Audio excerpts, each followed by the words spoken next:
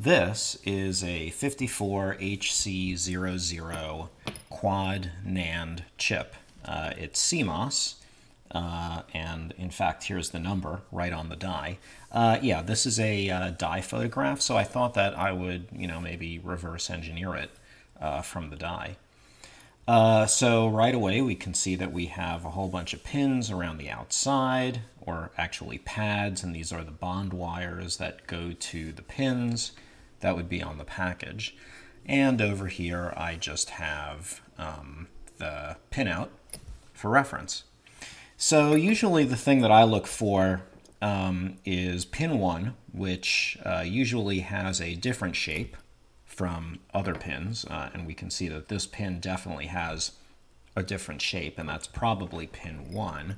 But then I also look for power pins, and power pins are usually connected to large metal nets. So here's one, for example, and this pin over here looks like another one. So from that, I basically just sort of guess at what the pinout should be by saying this is 1, 2, 3, 4, 5, 6, 7. So this would be ground, which does make sense. And then, of course, 8, 9, 10, 11, 12, 13, 14, which would make this VCC. And that certainly makes sense. So the pins that I thought were power pins are definitely power pins, and the pins that I thought was pin 1 is definitely pin 1. So I'm just going to go ahead and label those. So let's go ahead and give me a pin 1 and maybe make that a lot bigger. Maybe even a lot bigger than that. So we're going to change this to, well, first of all, let me change the font. I like using Deja Vu Sans.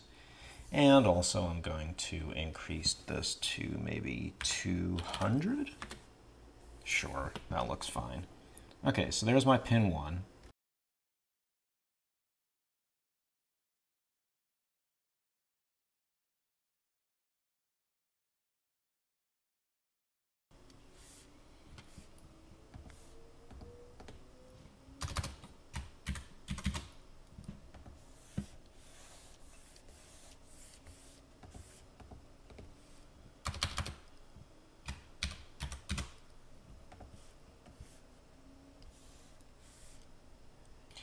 Okay, so now that I have labeled all the pins and I've labeled the power pins as well, the next thing that I want to do is maybe just choose 1/4 of this chip, because of course there are 4 gates and they're all going to be identical.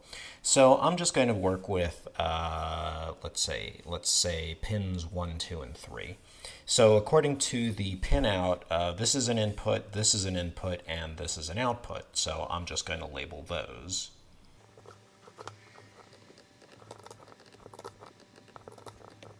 Okay, now that I've labeled the inputs and outputs, let's take a closer look at the chip. So what we can do is maybe work from the output backwards. Now, this is a little hard to see, but this is a gate over here.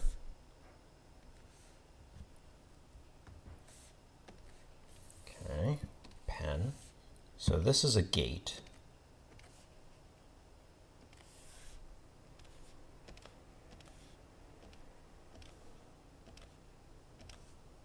And I'm just going to draw the outline out and then basically color it in green, I guess.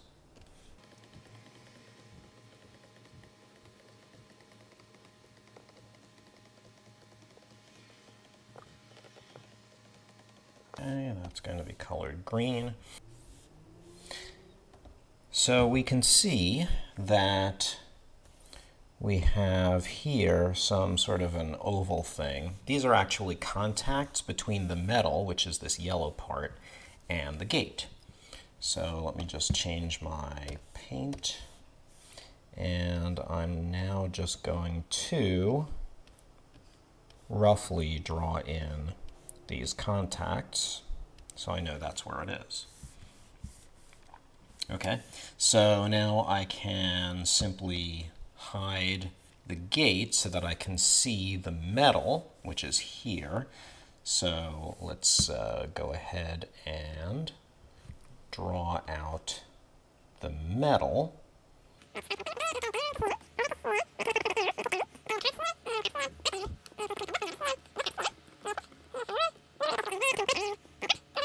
Up to there. Okay, so let's zoom out a little bit. All right, so that is that piece of metal. So it connects up to this gate up here, and it's going to connect to something else down below. So let's take a look at which of these is a power connection. So I think that we've got this big chunk of metal right in the middle that goes to ground. So what I'm going to do is I'm going to take this label and just put it right over here. So now I know that this is ground. So what I'm going to do is I'm going to put in some more contacts. So here are some more contacts.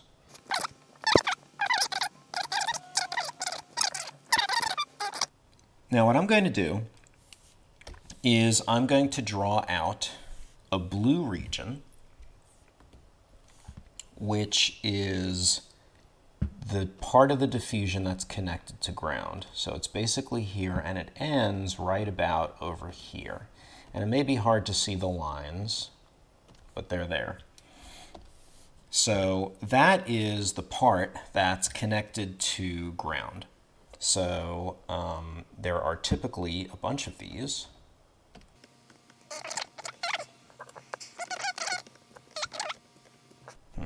Okay, so we have this other section, which has some contacts here. That's the other end of the transistor. This is basically a power transistor because there are many sections and they're all connected together. And we can see that that actually goes out to the pin. Let me go ahead and draw the metal out for that.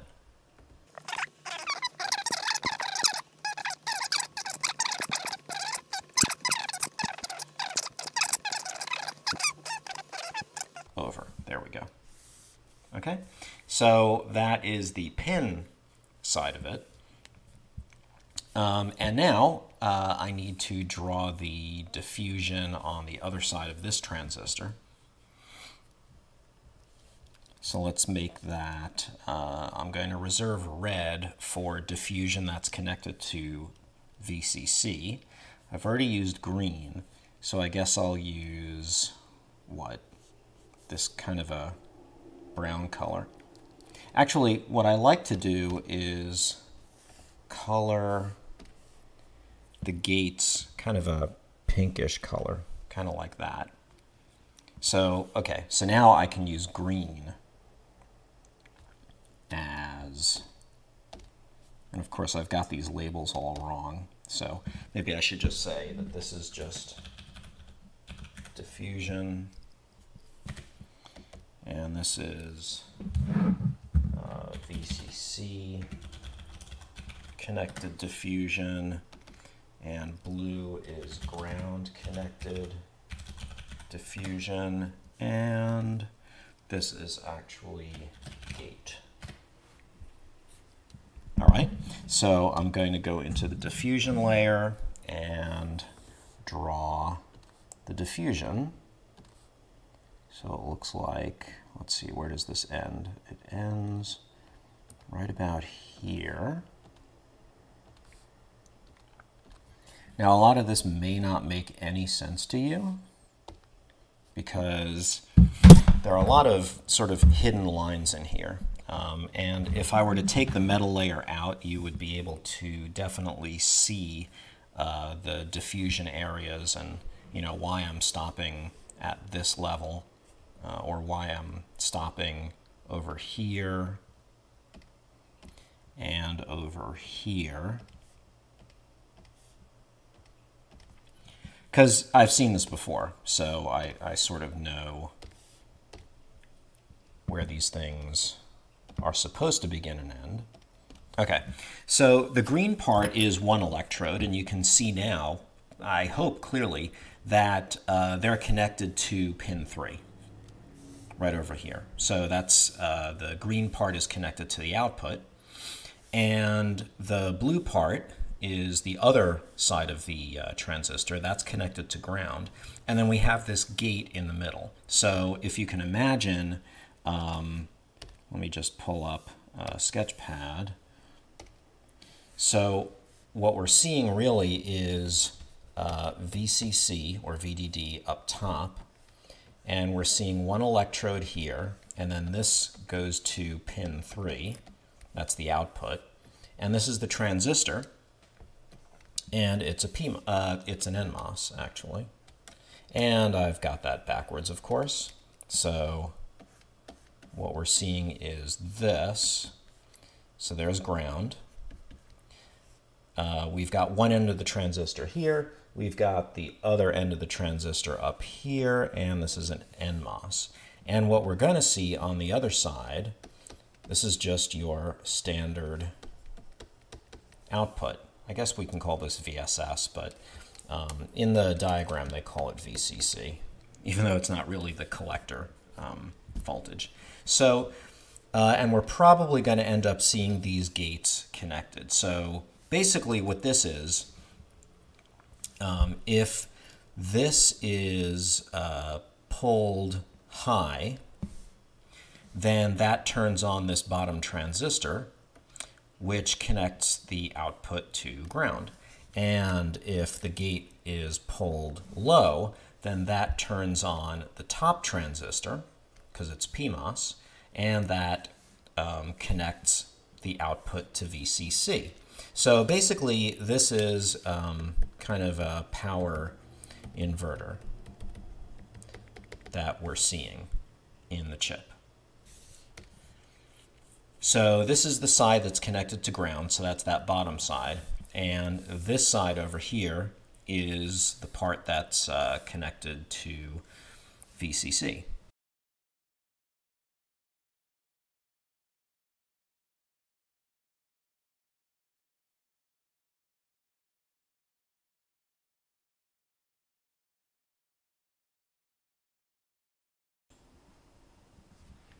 Okay, so in the middle section over here appears to be a bunch of other transistors. So let me start tracing out those gates.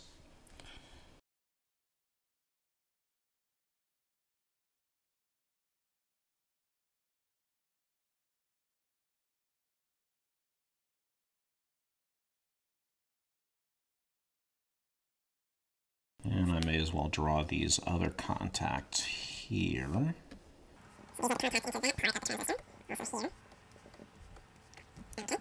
Let's see. This part over here is VCC, so I'm just going to draw those contacts.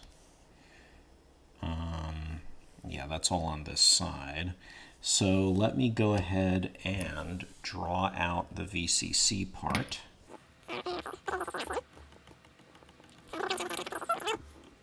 We've got another part over there. And let's see, what else have we got? Let me just go ahead and draw out the other part of the diffusion, which would be here.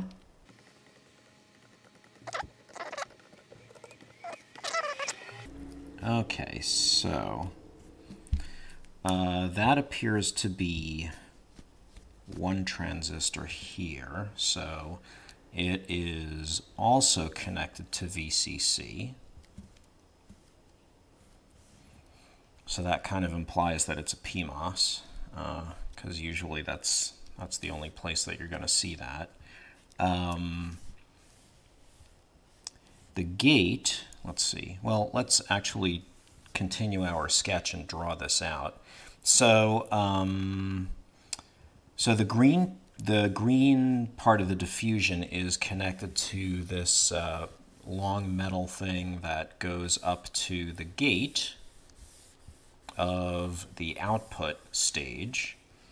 So this is going to be the electrode of a PMOS. So let's go ahead and draw that out. So we know that this is going to be the electrode of a PMOS with the other part connected to VCC. So it basically looks like that. That's the transistor that we just drew. We can see that its gate is connected to the gate of another transistor down here. I'll draw the contacts out for that. We've got a bunch here, and a bunch here, bunch here. And let me draw out their diffusion.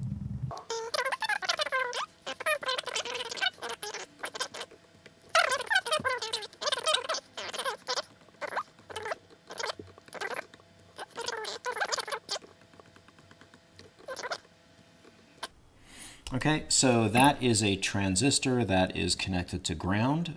We can see that the gates are connected.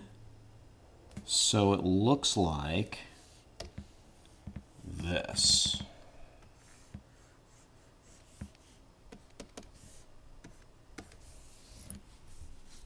Okay, and these gates are connected as well. So what have we got here? We've got another inverter. That's all that is. Okay, so that's what this bottom section is. Okay, let's see where this gate goes. So here is this metal part over here. And I will draw out some contacts up here. So here are the contacts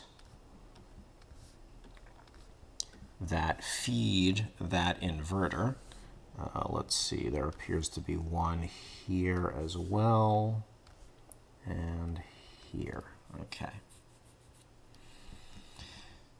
So, clearly, it looks like there's probably going to be another bunch of transistors here that feed into this gate to the inverter. So here is a convenient transistor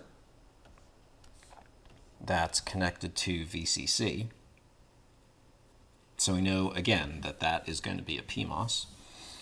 But we can see that these two gates are actually not connected to each other. So let me go ahead and draw out those gates so you can see that.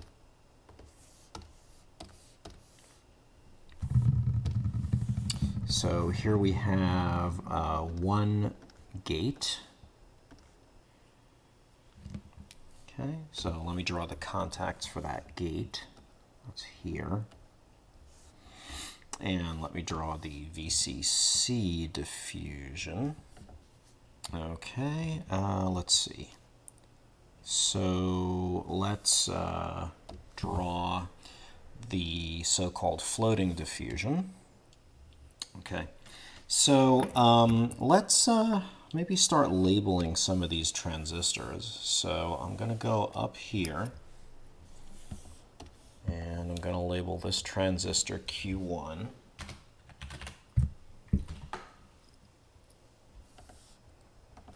And this transistor down here is going to be Q2.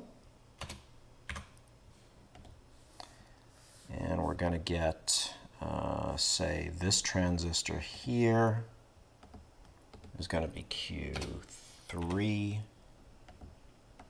And this transistor here is Q4.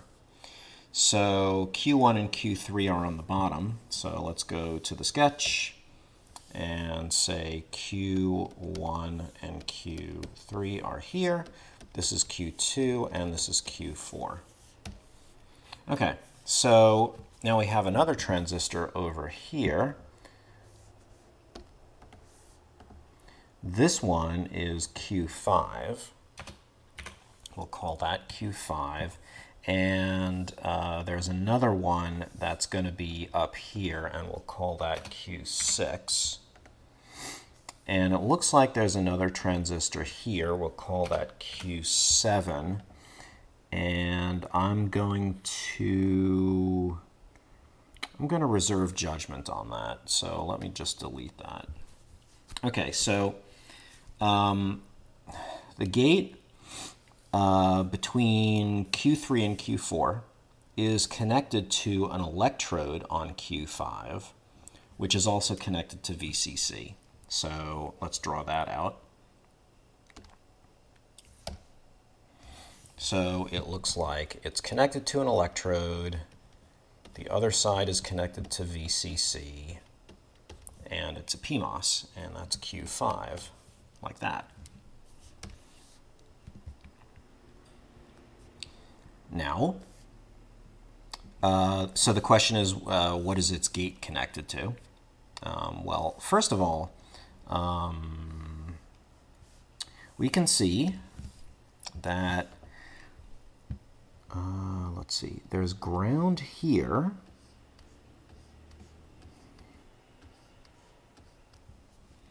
Okay, so now I'm going to have to get a little bit more fine in my distinctions here. So let me draw this gate over here. Now this gate appears to be connected only to this one contact right over here.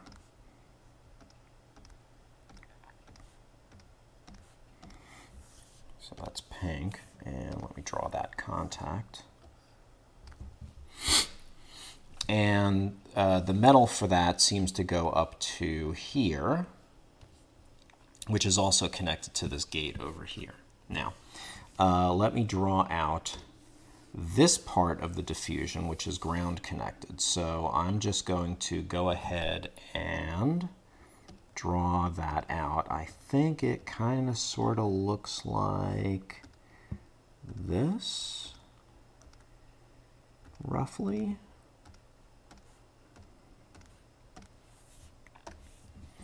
So that's the one side of the transistor. There's the gate. And the other side of the transistor looks like it's just floating. So it's not connected to any power supply. Looks like that. Okay. Also, this part over here is not connected to any power supply.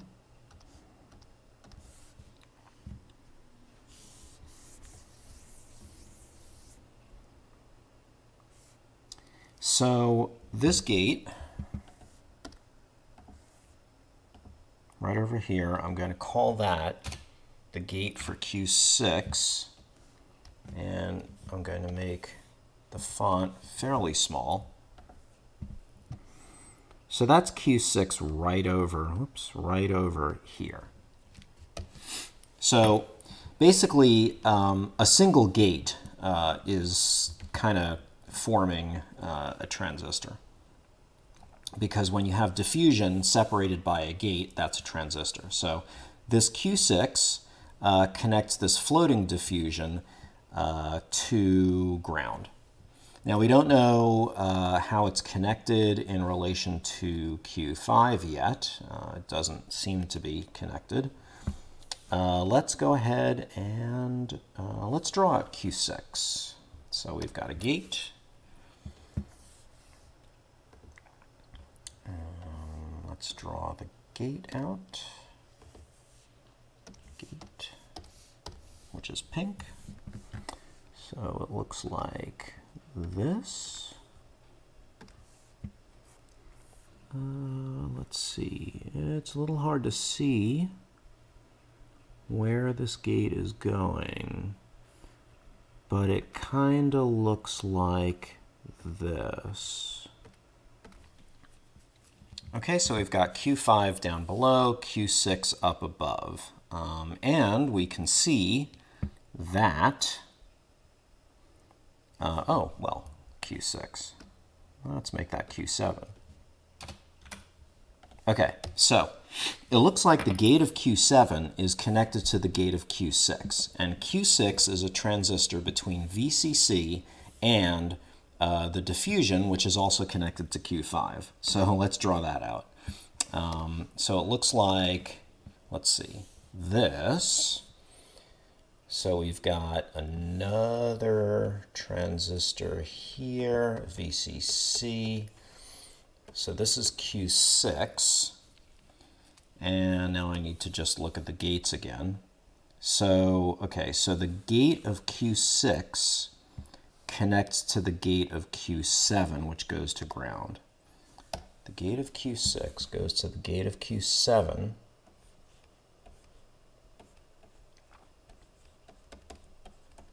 Which goes to ground, like that.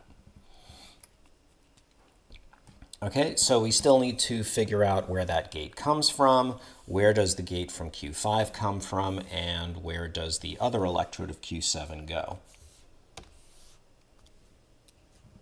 So the other electrode of Q7 is just floating, and there is also, this is the next transistor. So it is connected to the gate between Q3 and Q4. So we get something like, oh, and the gates are connected to Q5. So we've got a transistor on top of Q7, gate connected to Q5. So sometimes what I like to do in situations like this is label the nodes. So for example, let's go and label this node over here as, I don't know, I'll just call it N1. Let me make it a little smaller because I have the suspicion that I'm going to need a little bit smaller font. Okay, that's good enough. So I'm just going to call that N1. Okay, so N1, you can, sort of follow the metal, and it's the contacts are over here. So the contacts are also over here. This is the gate between Q4 and Q3. And you can follow the metal up here, and it looks like this part is also N1, and that part is also N1. So, I could also label those N1, but hopefully I'll be able to, find that. So let's also label this gate that's on Q5. So I'm going to label that with node 2.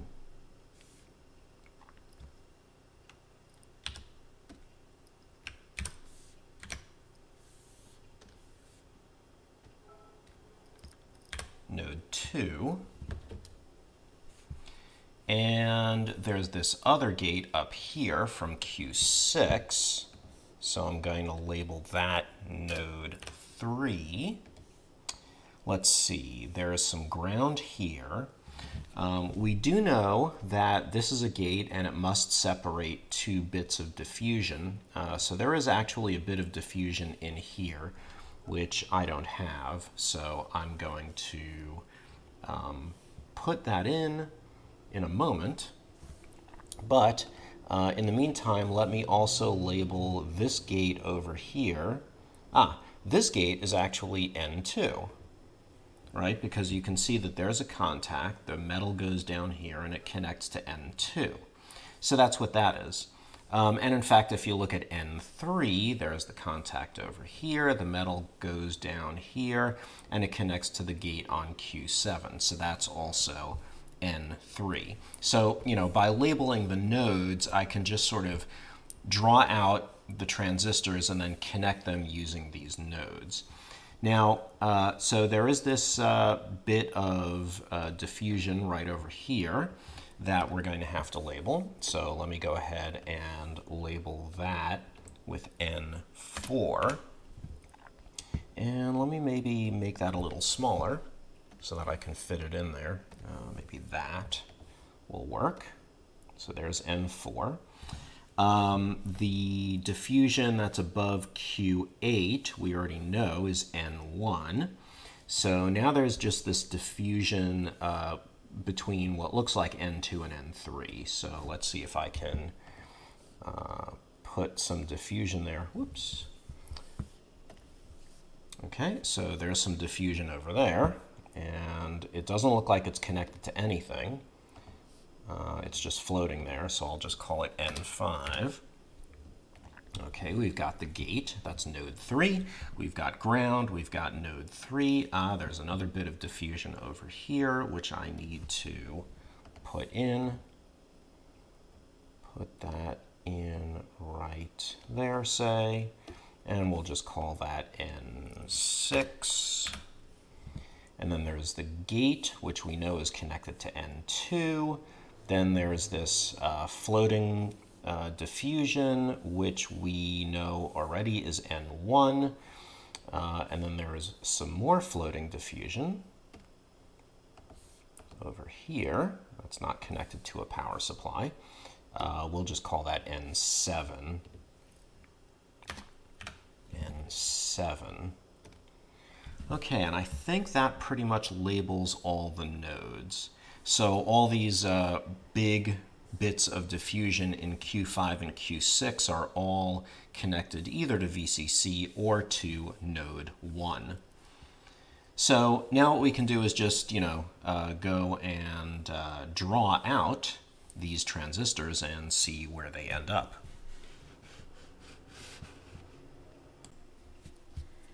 Okay, so with all of the nodes mapped out, I didn't actually bother to label any of these individual transistors where these gates up top are, but this is what I came up with. So we've got Q5 and Q6, the PMOSs. They're just, large transistors and they're at the top.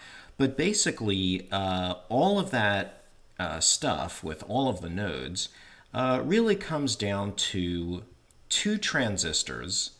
Each transistor is a parallel of 4 transistors. These nodes, N4, N5, N6, and N7, are actually not connected. And I guess that doesn't really matter if they're connected or not, because they're just, transistors that kind of sort of do the same thing. So I think, in effect, these nodes are always going to be at the same voltage potential.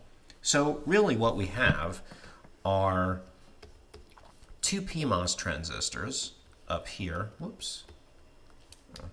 I should use my eraser. Up here. And they're connected down here. And here are their gates, and they're connected to VCC at the top. And at the bottom, we have 2 of these. Just like that. So let me just go ahead and erase this entire section over here, because we know now that we've got essentially, virtually 2 transistors at the bottom instead of all these, 8 transistors. Okay, and that actually, just goes over to our 2 inverters over here on the output. Okay, so how does this work? Well, if we just take the top part and we call this A, and we call this B, then so with PMOS, so if the gate is below the top electrode minus the threshold, then that turns the transistor on. So in other words, if A is 0 or B is 0, that connects the output, which I'll call C, to plus VCC. So if A or B are 0, then C is 1. Well, I can just, use De Morgan's rule over here. Okay, I'll do this. So I'll knot this part of the equation twice. Now, one of the knots can drop down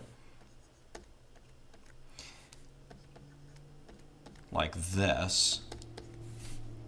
This is just, symbolic, right?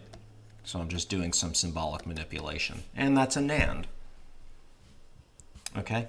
But the only thing is that if both of these transistors are off, right, then C is just left floating, right, because there's no resistor. Now, normally, when you have a PMOS circuit or an NMOS circuit, you would have effectively a resistor that's formed from PMOS or NMOS.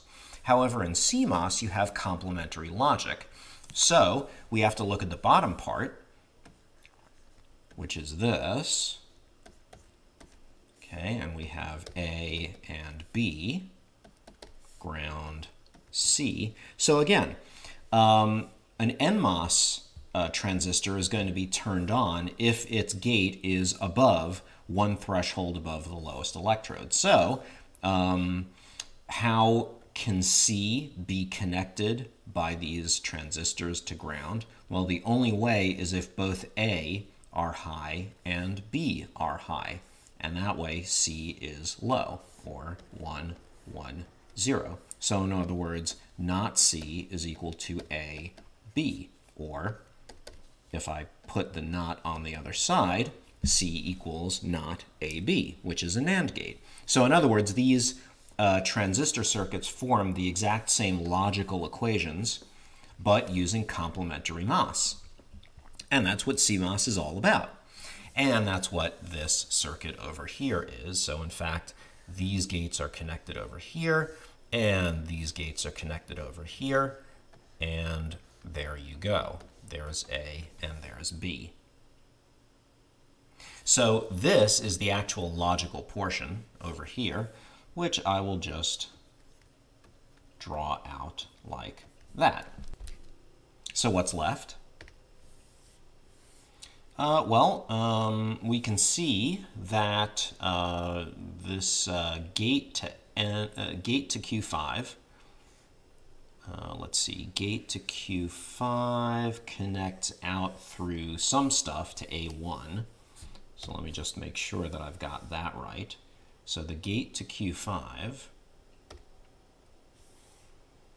well, it's just going to be one of these things, right? So one of these pins is A1, and the other one is going to be B1. And there is B1. And they both seem to go through this weird circuit over here. And I'm honestly not quite sure what this is all about. I do suspect that this is just some sort of protective device. So there's probably a reverse bias diode in here. So here's the pin right over here. It goes through this large thing, which may or may not be a very small resistor. I don't know. This square over here may or may not be a reverse bias diode. I'm not entirely certain. And I'm not really certain what all this is about, and maybe somebody can tell me what it's all about. But I suspect that what's going on is just something like this. So there's A1, and here's B1, and like that. The pinout here, that's exactly what is being shown, minus the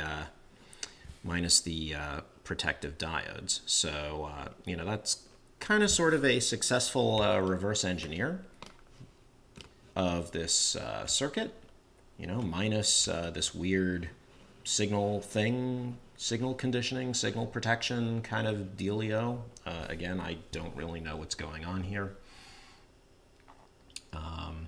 It's interesting because there's this ring over here, which is connected to ground. And then there's this other ring over here, which is connected to VCC. So there's ground on this ring, and then actually this other ring is not connected to anything, and then there's this VCC connected part on the outside. So I don't really know what that is, but anyway, if anyone has any idea, leave it in the comments. So I guess that's about it. That is a simple CMOS reverse engineering. So I may make another video about maybe a more complex chip, because this was actually fairly odd because all of the transistors are quite large and paralleled up together. And usually with more complex circuits, you've got the input side, you've got transistors on the input and transistors on the output, and those are the large parallel transistors, but the transistors in the middle are usually just, you know, single gate. They're not paralleled with anything. So maybe I'll look at a more complex chip, but I guess that's about it. So until next time, see ya.